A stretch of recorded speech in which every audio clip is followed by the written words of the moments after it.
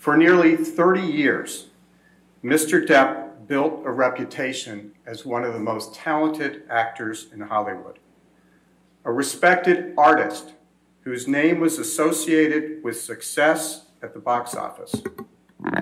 Today, his name is associated with a lie, a false statement uttered by his former wife, the defendant Amber Heard, that falsely cast Mr. Depp, falsely and unfairly cast Mr. Depp as a villain, a man who would violently abuse a woman. This is a defamation case. It's a case about how devastating words can be when they are false and uttered publicly.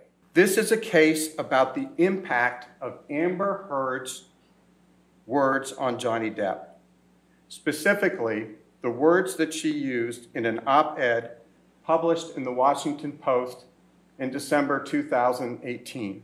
You will learn during the trial that Ms. Heard's actions were prompted by Mr. Depp's request for a divorce. He wanted out, which drove her to make up a story that was, at first, designed to keep him.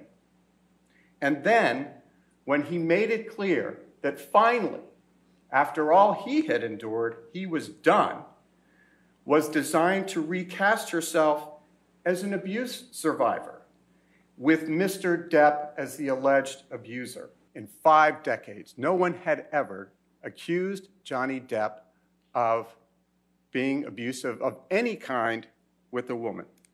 That's why it was such a jolt.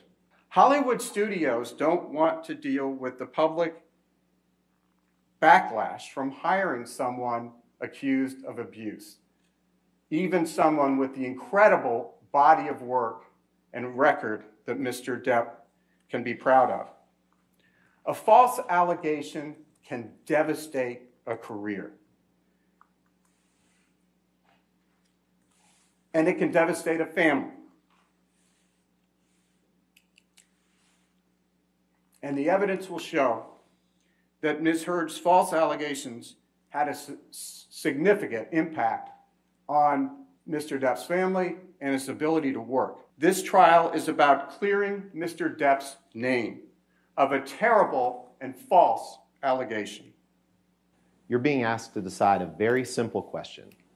And that question is, were the words that Amber used in the December 18th, 2018 opinion piece that was published in the Washington Post protected free speech under the First Amendment or not? Mr. Depp's team is going to try to turn this case into a soap opera.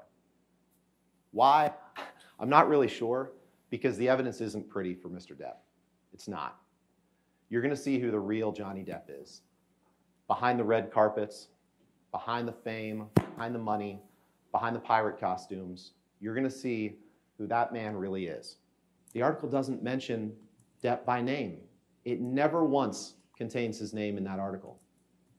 It is not about Amber's relationship with Mr. Depp. There are no details of any abuse in that article. The article is about proposed legislation and strengthening of government laws and policies designed to protect abuse victims and people who report abuse. That's what the article's about. And it was written in the midst of a social movement in which the American Civil Liberties Union, the ACLU, asked Amber to use her platform to speak on these important issues. And that's what she did. To do so, she drew on her experiences as someone who had reported domestic abuse. And he chose to bring Amber to court here in Virginia, where she has no ties, has never lived, he's never lived, where they never spent any time, because he wanted to make her life hard. He wanted to ruin her life. He wanted to destroy her. And it's time to make Johnny take responsibility, to tell him, Mr. Depp, stop blaming other people for your self-created problems. No one else has the power to do that. Only you, to tell him enough is enough,